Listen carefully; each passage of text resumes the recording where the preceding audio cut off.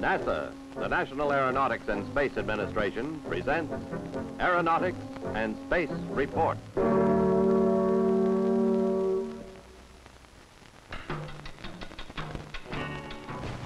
Dr. Theodore Fujita of the University of Chicago is doing research for NASA to find out what causes the devastating funnels and eventually learn how to spot them from weather satellites. Then what I'm really doing is that try to pinpoint which particular thunderstorm might produce tornadoes.